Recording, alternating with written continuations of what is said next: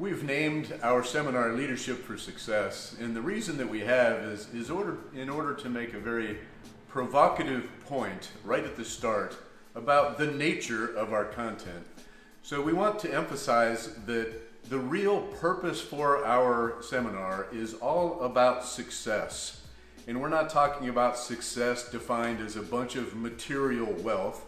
We're talking about success as any individual may define it for themselves. So they set the destination. And then we talk about leadership simply as a vehicle that they will use in order to achieve that success. It happens to be one of the most important vehicles they can use, but we need to keep it in context. It is a means toward the end of achieving success.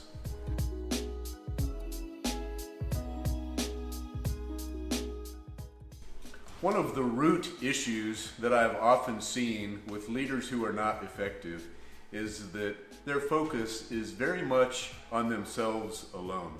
So in our seminar, we're talking about leadership that is really leadership that goes beyond oneself. We make that point as clearly as we can. And we're striving to have leaders that are not focused on themselves, not leaders who want to get it done their way only, but leaders who will listen and are willing to work collaboratively with others.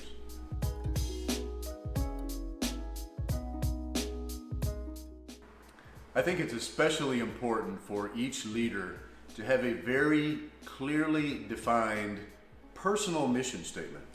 And the reason that that's important is it really answers why.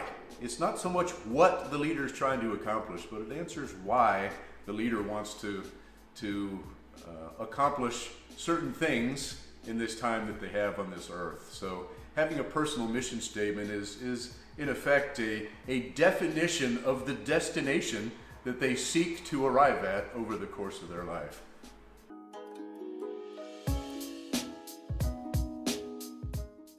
So let me talk a bit about the importance of having mentors. As a leader, I believe we should always be learning.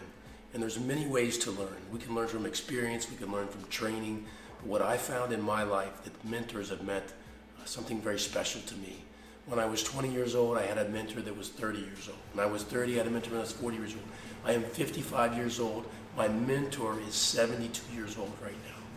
The reason I pick guys that are a little bit older than me is because they've been through what I'm getting ready to go through.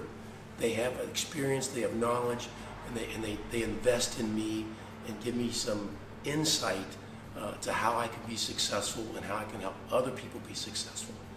But that comes with a little bit of an obligation.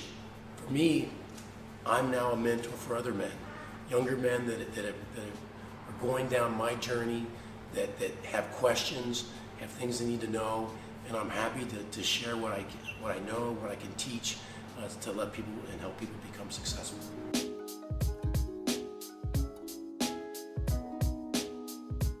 We founded our nonprofit organization, Global Leadership Partners, only 2 years ago.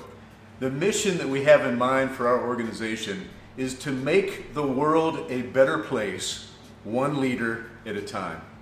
And that might seem a bit simplistic, but it is our deep conviction that providing leadership development training for the next generation of leaders that focuses on a sense of purpose, principles, values, and integrity. We know deep inside that having leaders with convictions in these areas will make the world a better place by leading in that way. For me, I'm somewhat new to the organization. I'm just intrigued by the thought of investing in people. I know for the world to be a better place, we need better leaders.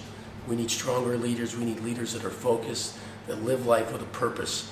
And to have an opportunity, I'm a bit humbled that I can come on board and invest in people and give what I can in terms of what I know and my history and my experience to help people become successful.